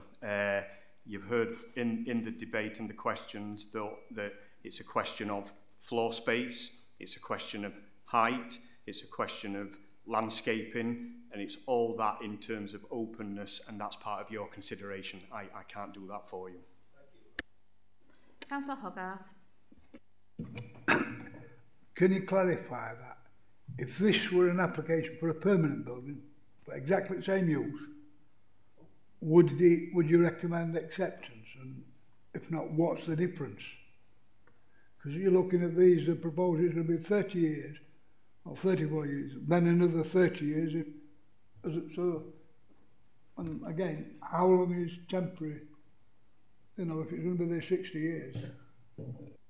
I think they've actually answered that already, Councillor Hogarth. I think they've explained that this is a temporary one till 2034, and for it to go further, it would have to come back to planning. And if it were a permanent structure, they would be refusing it. So I think that's already been stated. Well, I'm saying if it was a permanent as opposed to for 20, 30 years, if it was permanent, why would it be refused? Or why would you recommend refusal for a permanent building and yet it's acceptable for a temporary building? What's the difference in building wise? Because the use is only a temporary use, so in my opinion, I wouldn't be recommending approval for a building to be left there indefinitely that was connected to a temporary use. As Roy set out, the MPPF has exceptions to development in the Greenbelt, and when it is in connection with an existing authorised use, it's not by definition harmful, it's not inappropriate development, which is why linking it back to the end date of the quarry, in my view, made it acceptable enough to recommend approval. Okay, I've got Councillor Cox and Councillor Barwell. What would stop? I mean, bearing in mind that the end use did come by 2034, and another application were put in for housing, just for example, would that be one that would be looked on favourably, or would that be how would that go down? I don't think we're in a position to answer that, actually, Councillor. But we're not in hypotheticals, we're actually judging the application on its merit that's now not foreseen the future, and like Councillor Anderson's already said. So, unfortunately. Councillor Barwell. Thank you, Chair. Just this point in, it's under trees and landscaping, it's 9.39. It does say, however, to ensure the building is screened as much as possible, a landscaping condition is included to enhance the Hazel Road something on the side. Don't blame me, bad English. Nevertheless, when I look, it's condition 11 seems to be the only relevant to trees. However, it doesn't actually say that it's there to screen the view of the site. And plus, obviously, the years it takes to actually get a tree to grow to the point that it would screen the site as well. I'm just not sure where that condition is. Thank you, Chair. condition 11 is for the landscaping. It's a standard condition, so that's why the reason hasn't been amended to purely link it to screening the site. So it's a generic reason that we have on a standard condition. It doesn't say just tree planting, I would say, that condition, though. It is landscaping and planting, so there is likely that other things could be planted there that would assist in screening it from Hazel Lane, and not just trees that would perhaps grow faster. And that would be something that when a scheme was submitted, it would be something I'd put to the tree officer for them to assess as to whether or not they think it's fit for purpose.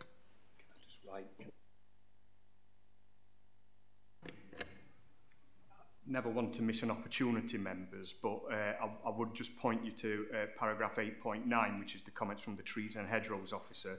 They have assessed the trees that are to be impacted, have confirmed that they are of no value, and hasn't actually recommended the need for any replacement tree planting. In essence, those trees, as Mr. Ballam has mentioned, were planted very late on, voluntarily by the developer, are of no special interest at all to warrant the need for replacement planting. However, we are extremely conscious, as Councillor Beach has already mentioned, about where we are as a borough and the need to protect trees and plant trees as much as possible. Officers take that seriously, and as such, in the case, Officer Nicola actually requested from Mr. Ballam agreement for some tree planting, additional tree planting, which we didn't actually need following the consultee responses, in order to address that borough concern, but it will also address some of the, I think somebody mentioned, I don't know if it was Councillor Stapleton mentioned, that they've been out to the site and had a drive around. Some of the hedgerow along the periphery of Hazel Lane is a bit gappy, and there's a good opportunity there to actually plant trees to gap it up, which then helps the applicant in terms of their proposal, in terms of trying to convince you as members that this isn't going to have as much of an impact on the openness as what's there. Councillor Barwell. So the reason I mentioned this point were more the objections in regards to the visible presence of the two-storey building, so the screening aspect of the trees more than the actual trees themselves. So looking at this point, it still doesn't, it does say that you will obviously look at the scheme as a whole at a later date, but it doesn't actually specify anything to do with screening the actual property itself from the main road. So that's my concern, really.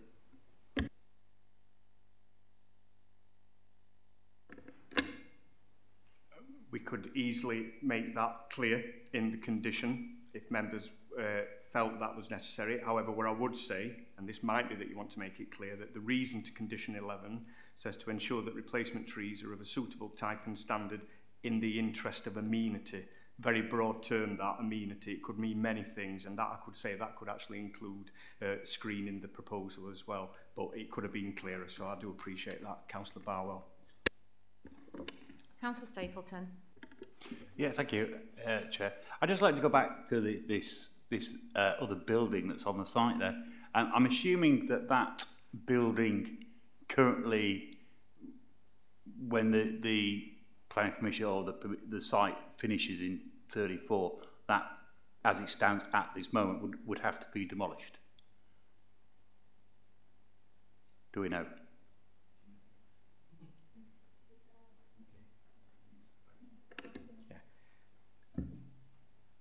I'm not going to say this with 100% certainty. Mr. Ballam in the background is raising his hand, but all I would say is that this seems to be in the area which was the initial part of the quarry, the first phases of it, and Mr. Ballam is shaking his head, so I will be quiet. I don't want to mislead committee members, so I don't know, okay. Councillor. I'm just trying to sort of look at this from a point of view of putting a building there, similar to the one that's already there, as to sort of what potential harm is there from a green belt perspective and from a material planning. There's something that's already there, and I'm just struggling to see if the other building wasn't there, and historically we didn't have that building there. I may well have taken a different view to this, but as that building is there and it's of a size and of a construction similar as far as permanency, I'm struggling to see the reasons for it not to go ahead from a material planning perspective. The fact that it's obviously it's ancillary to the purpose of the site already. So I just really wondered whether that would have to be demolished as part of the original planning permission or not. Because obviously if it is, again, that would support a newer building being put there. They'd both have to come down in 34. I think you've stumped him for the minute. Sorry, I don't know the history of that building and why it's there and how long it's there for. I don't know if Mr. Ballum may know, if you wanted to direct your question at Mr. Ballum. We've also got Mr. Ballinger and Mr. Ballinger may as well. Am I okay to speak? Right, I've just asked for advice on this, and unfortunately I'm not able to allow you to speak because you've both had your five minutes, so I'm not able. Apologies for that. So we've got no real clarification on that point. The only thing I can do to possibly assist members on that is if you look at page 139, which is the location plan, you will see that there is a red line plan,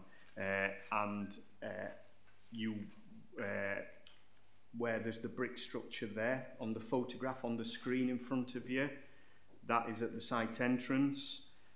So that is to the left of your Appendix 1 location plan. So that building is outside of the application area, so it's a separate use in its own right. That would be our interpretation with the information we have to hand. So it isn't associated with the quarry. Okay, do we have any other questions for the officer or debate? Councillor Pickering? Just for Roy, if you don't mind, Roy. It's difficult to tell from the drawings that we've got there. Will this be built on footings or a concrete raft? Can you tell us that? And how does that affect its future use as Greenbelt? If it does, of course. I'm sorry, because I don't have the foundation design or anything at this stage. That would be subject to the building regulations stage later on. So I don't have any information as to how how the foundation design would be at this present moment in time. Could you tell us then how from what you know of the building regulations, if it were built on footings or if it were built on a raft, how would that affect it? Again, that's not my area of expertise, I'm afraid. I'll obviously be looking at the building, however it's secured, whatever the foundation design is. The way I look at it as a planning officer is its impact on, in this instance, the impact on the openness of the green belt and its impact on the locality, rather than how it's, how it affects the ground. So it's how it comes out of the ground really that is my consideration. Do we have anybody else who can tell us how it affects in the ground? I think Nicola's explained that comes through building. No, she didn't, Chair. Well, I'm trying to get at the effects. Yeah, but I think what she said is that is being regarding the actual build and how it's done. It's through building regulations. We've got no report. That's why I asked if somebody else could answer it, Chair. Yeah, so we don't have that answer here. Does everybody ask Roy? Do you have that answer, Roy, or does anybody else in the? I have to admit, I'm a bit confused, Councillor Pickering. When you say how does it impact on the ground, in what regard? In its future use, Roy. If, for instance, we're putting sort of 6-8 foot foundations in, how does it affect its future use as being considered as Greenbelt? The condition would require all buildings, let me get the word in for you.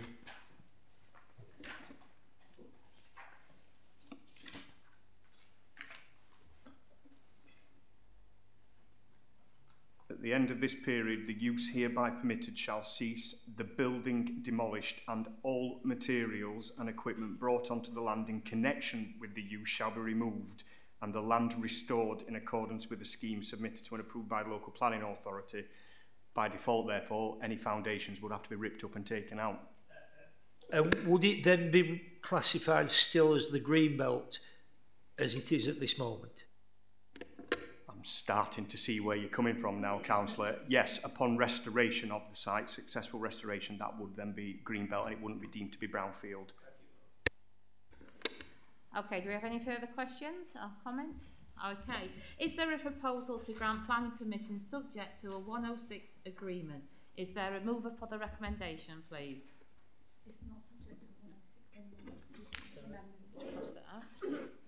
Is there a proposal to grant planning? Is there a mover for the recommendation?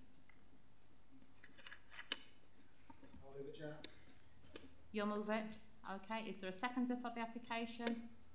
I will second it. Can we have a show of hands of those in favour for the application?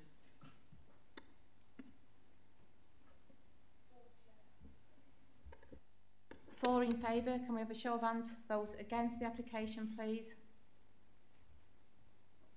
6, Chair. Any abstentions? Therefore, we need a recommendation for those that have voted against the application and the material considerations as to why you're wanting to refuse the application.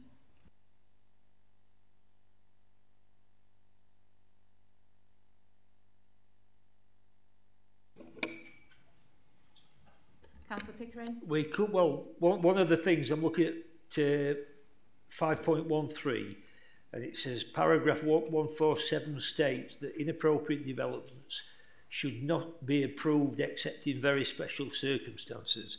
And I don't feel it has demonstrated very special circumstances.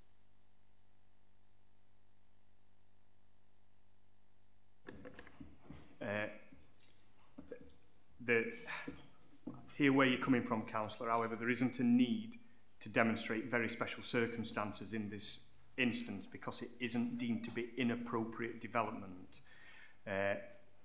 Members maybe in their consideration of a refusal probably need to look more towards impacts on Greenbelt from what I've heard through the debate.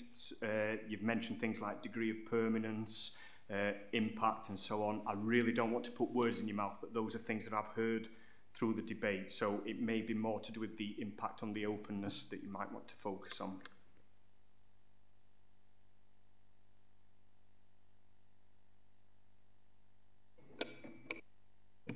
What about, it's quite obvious it's not a temporary building. The intention is it's going to be permanent in reality, not temporary, as of what was being said today.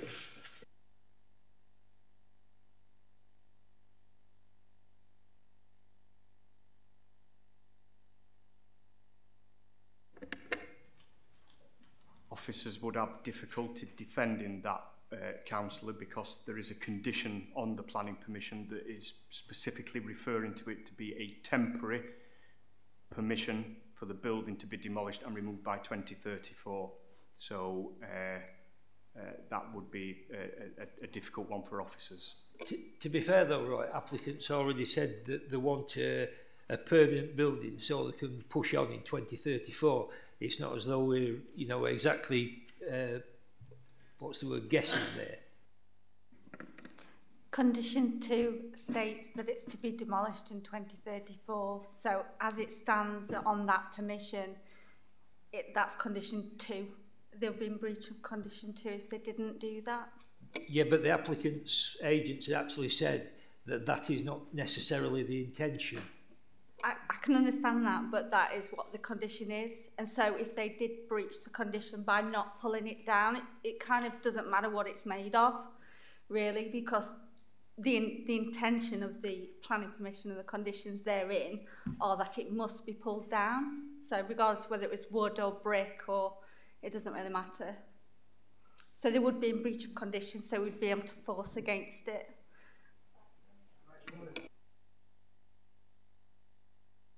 Councillor Cox?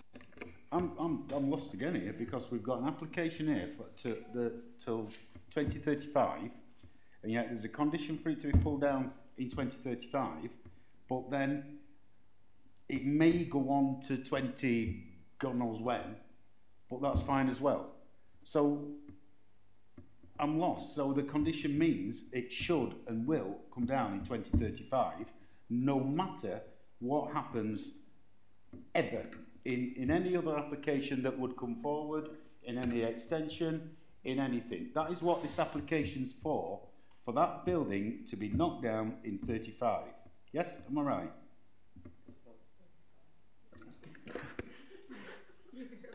It's 34, Thank sorry. you, Chair. I know. But again, it's the application in front that we can only make a judgment on. And as Roy's already said, and Nicola, they do have that opportunity where they can come forward to extend that, and that would have to be dealt with by the committee at that time. If, however, they don't and they haven't put in another application that's been agreed, it will be up to the council and its enforcement team to make that happen. So we can't make a decision based on ifs, buts, when, why. It's got to be on what we've got before us, and the date on the application states 34 and it will be pulled down, and that's what we've got to base it on. No matter what anybody else has said or inferred, that's the information we've got to make the decision on. That information wasn't stated or inferred. We were told by the agent that that was the intention. So what are we looking at? We're looking at this obviously, this document is what we've got to take as read, that is it. But the agent told us otherwise. So, you know, I mean, it just seems a bit cockeyed. I mean, sorry, Roy, just 1 second. How can we make a decision on something where the information that we're given from the agent is contrary to what the information is within this document? It just... I'm just, yeah, okay. Frustrated.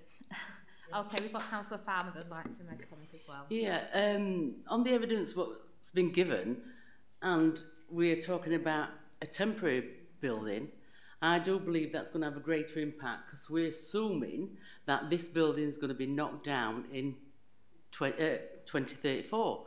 Therefore, I think it's got a greater impact on the environment rather than placing it with better temporary accommodation.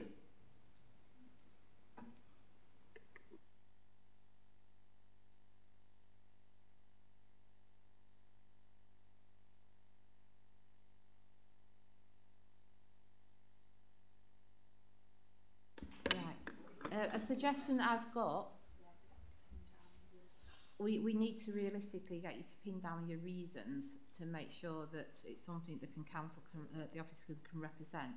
So therefore, if we allow you, say, shall we have 10 minutes to discuss between you guys, you councillors, committee members, focus what your reasons are for turning it down. Would that be acceptable?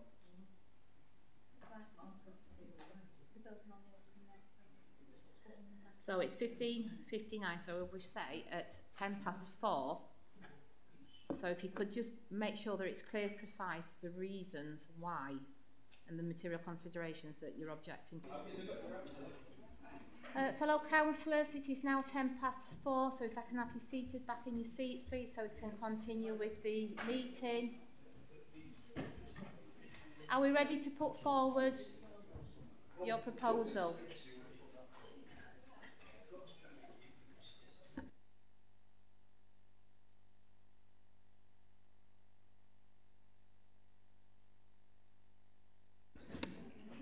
Councillor Pickering, are you ready? Yeah. Well, what we've just discussed is that it fails policy CS3 of the core strategy, that it should not be visually detrimental.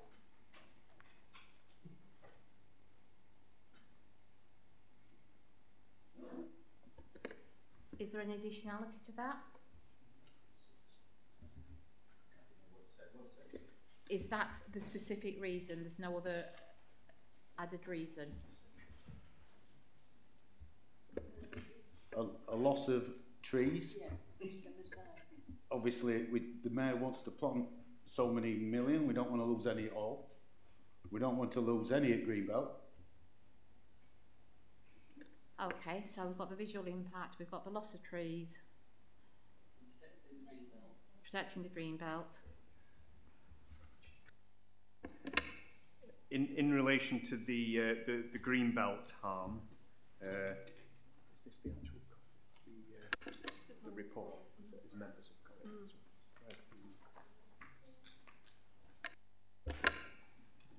I would just point members to paragraph 9.23 of your report, which talks about the impact on the openness of the green belt.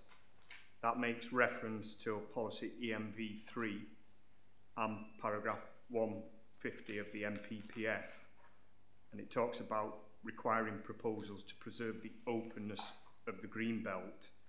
Now, the officer has written their report, having assessed the application, and in her professional opinion, feels that it complies with that.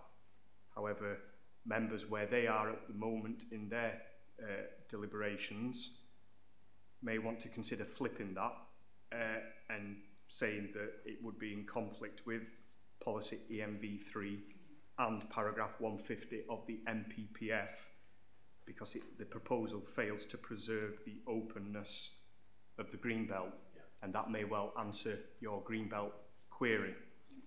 In relation to the matter on trees, that would be a very difficult refusal to defend at any appeal, because the tree officer has advised officers that those trees recommend no merit in terms of protection or replacement planting, and it's only officers working with the applicant we've secured replacement planting, but it's not something we could defend at an appeal. So my view would be for members to consider the policy EMV3 and paragraph 150 of the MPPF in terms of preserving the failing to preserve the openness of the green belt. I don't know if that assists members. So therefore, Councillor Pickering, is your motion to reject it based on the MV3, NVP3, 150 MPPF, yeah? It is. Okay, can we have that seconded then, please? Can we have a show of hands in support for rejection? Those against? Any abstentions? Therefore, the application is rejected. Thank you for that.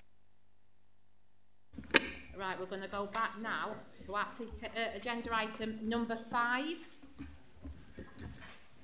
I'll give you a chance to flick through to your papers. Agenda item number 5.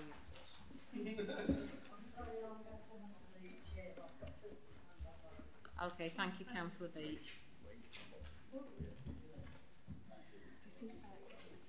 Okay, so we've got agenda item 5, which is 11/00246/EXTM, erection of 112 houses and 84 apartments, being extension of time on planning application 06/00014/FUM, which was granted on the 9th of April 2008. So I want to pass over for the officer to actually go through this report for us.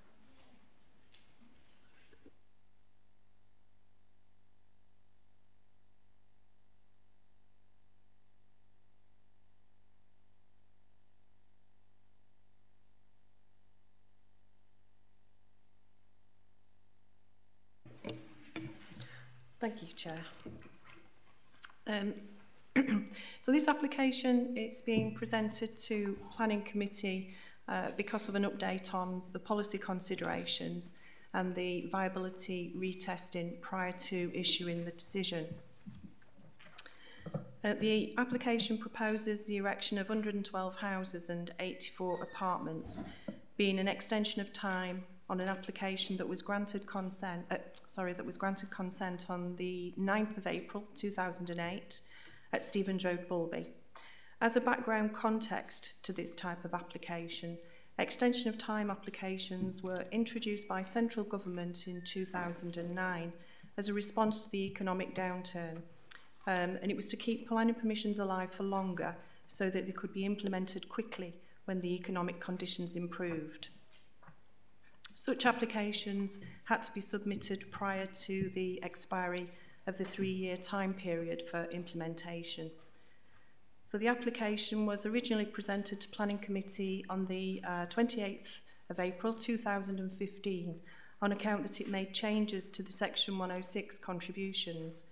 Planning Committee deferred the application for an updated viability assessment to be carried out. It was then presented again on the 22nd of September 2015. Planning Committee again deferred for reassessment of Section 106 legal contributions, in particular for the affordable housing. And during this period in 2015, the viability was vigorously tested as committee at the time were keen to capture some affordable housing for the area. But the development was again found to be unviable. And on the 20th of October 2015, committee made a resolution to grant planning permission subject to a 1-year time period for implementation and reassessment of viability after 3 years. Since that time, the decision notice hasn't been issued due to the legal agreement not being signed.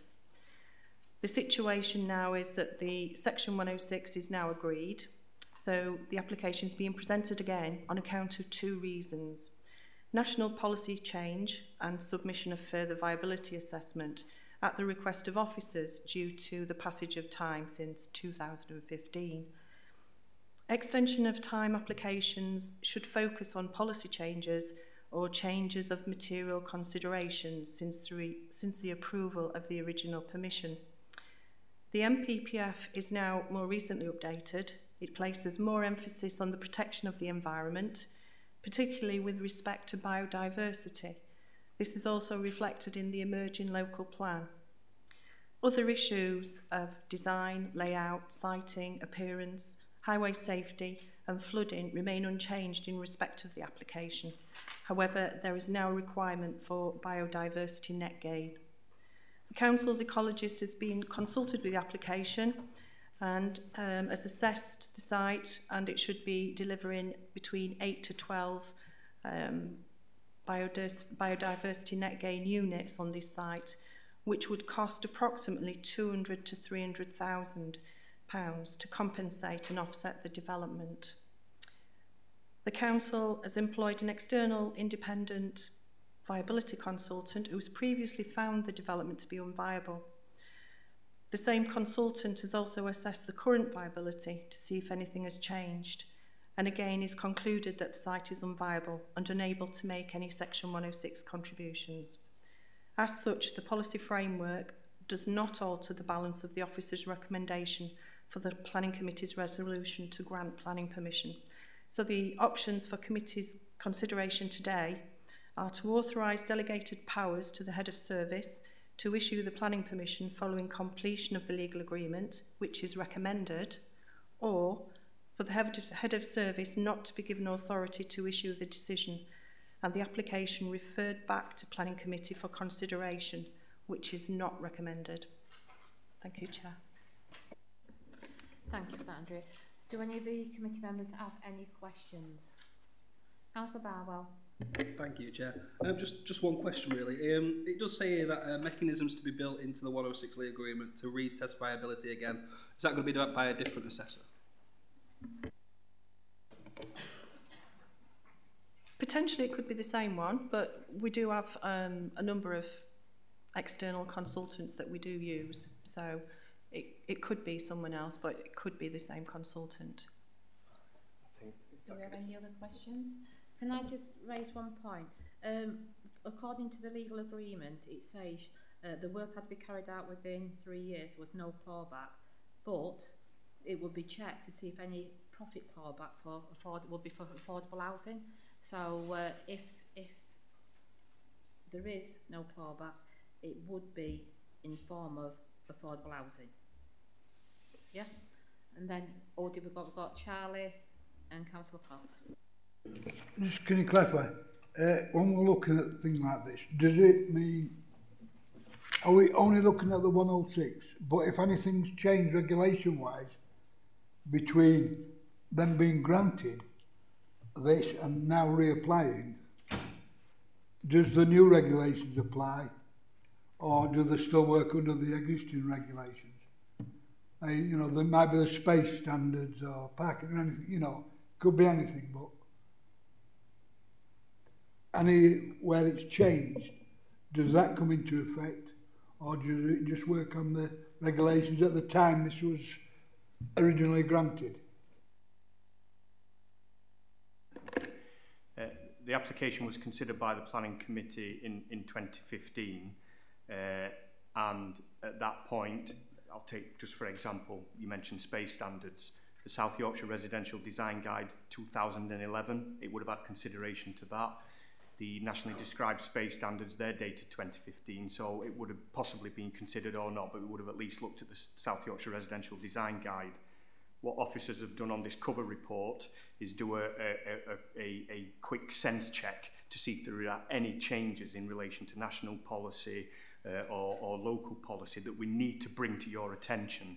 That's covered in just the cover report, and the ask now is basically, are members happy on the basis of that cover report to go ahead with Planning Committee's original decision, which was unanimous, to issue the permission subject to the 106, or do you want it to be brought back to you for detailed consideration at a future date? And the recommended approach is option 1, because we've done the sense check and there doesn't seem to be anything that is out of kilter with previous considerations.